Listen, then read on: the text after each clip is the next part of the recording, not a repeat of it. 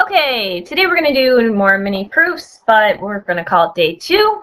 We're going to use some different definitions and theorems. All right. Number 1, we want to prove the triangle ADC is congruent to triangle BDC. So let's do that by going back up and looking at the givens. First given, DA is congruent to DB. We can simply mark that in the diagram. Next step.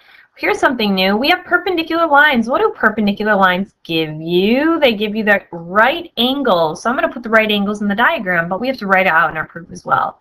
And I'm going to use numbers for it, make it a little bit easier. Instead of saying, let's say angle CDA and CDB, we're going to use 1 and 2. Okay, so first you actually have to state that you have right angles. So we'll say angle 1 and angle 2 are right angles. Now, where did we get that from? How do we know that? Well, we knew it from the given, right? Step 2 told us that we had perpendicular lines. And the definition of perpendicular lines is that you get right angles. All right, next. Well, that's great, but we need congruent parts. We need 3 congruent parts to prove our triangles are congruent. So how can we get this? Well, we can say now that, hey, if angles 1 and 2 are both right angles, they're both 90 degrees, that means they're congruent to each other.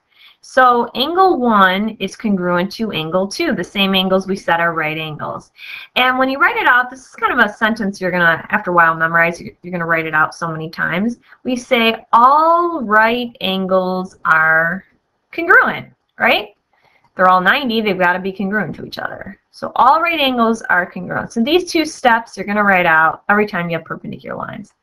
And we still need one more congruent part. We've used up our givens, but if you look in the diagram, hopefully you remember that if 2 triangles share a common side, we can use that for reflexive property. So I put an X in the diagram. It's for side CD they share. So CD is congruent to CD by the reflexive property.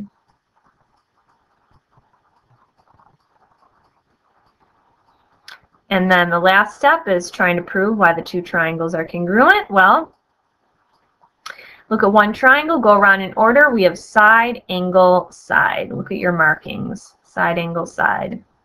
Always important to mark everything in the diagram, otherwise you wouldn't know which of the 5 methods it is. Okay, so we have to do 2 more together here just to do all the different types of proofs you're going to see. Oh, gotta go back. I forgot that little question in the corner here. Use the properties of rigid motions to explain why the 2 triangles are congruent. Well, it has to be a reflection. That's the only way you're going to get AD on top of BD and so on. So we know that, hey, reflections preserve 2 things, and those 2 things are then causing our triangles to be congruent. Reflections preserve distance and angle measure, and that is why the triangles are congruent. The distance didn't change, the angles didn't change, so if we put the triangles on top of each other, they'd be exactly the same. Distance and angle measure, if I can even fit it in here. Okay. All right, number 2, we want to prove triangle ADB is congruent to triangle CBD. So let's look at the first given and mark it in. We have angle DAB congruent to angle BCD. Okay, we've got it marked in. Given 2, this is the new part. AD is parallel to CB. I'm going to put the arrows. Whenever you have parallel lines, you're going to get either corresponding, alternate interior, or same side interior angles. Well, if AD is parallel to CB, we can get these corner angles to be congruent to each other. I'm going to have to put 2 markings because I already have single markings from that other given. And these corner angles here, those are alternate interior angles. They're inside the parallel lines, and they're on alternate sides of this transversal. DB is being the transversal. Notice that the angles I just marked in touch our parallel sides, right? They have to touch it. Okay, so they both do. So I'm going to call those angles 1 and 2 just to make it a little bit easier. You can use 3 letters if you want when you're writing it out, or you can just do 1 and 2.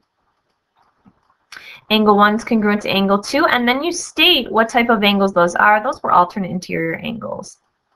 So alternate interior angles theorem. You state whichever type of angles they are. Again, you might get a corresponding.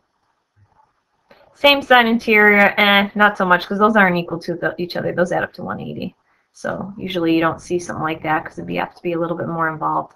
But remember, you have to have parallel lines. Sometimes they look parallel. You can't do this unless it says it's parallel in the given. Step 4, we need one more congruent part. Well, guess what? They both share a common side. They share DB. So we're going to say DB is congruent to DB, reflexive property. And we'll have our 3 congruent parts. Then we can prove the triangles are congruent.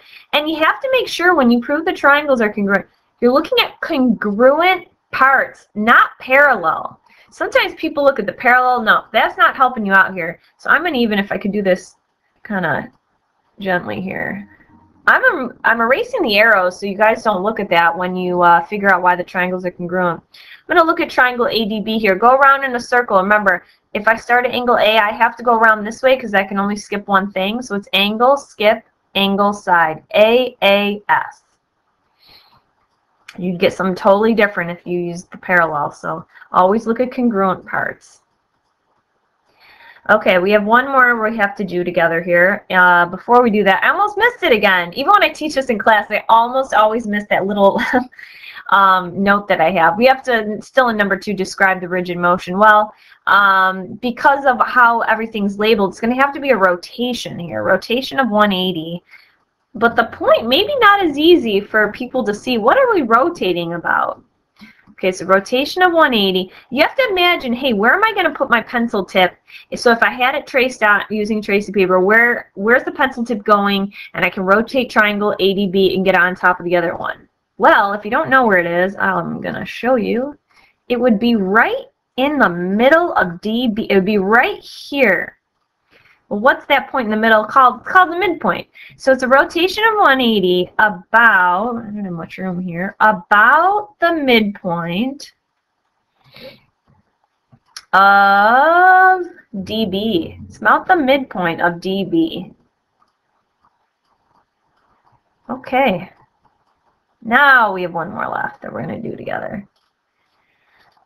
Step 5, we want to prove the triangle ADB is congruent to CDB. So the first given, angle ABD, step 1, congruent to CBD. I'm going to mark that in. Right now I can tell it has to be a reflection.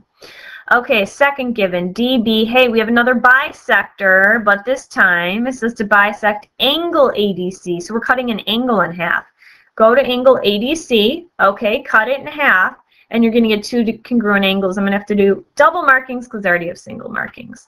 Now I have to write that out. And again, if you want to use numbers for angles. Makes it a lot easier just because there's so much writing in proofs. So we can say angle 1 is congruent to angle 2. And we know that from the second given, which was a bisector. So it's the definition of a bisector.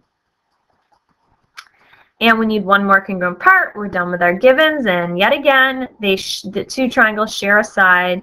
So I'm going to put a X on side DB. That's their common side. And we're going to say DB is congruent to DB by the reflexive property. Okay. Once we get more involved with proofs, there's going to be a lot of different ways to do them. We're still at the part where, hey, all the ones on this sheet, there's only one way to do them. All right, why are the triangles congruent? Look at one triangle. I'll look at the top one. Look at the markings. Angle, side, angle. ASA. Go right around in a circle, only skipping one thing, although on this one doesn't skip anything. ASA.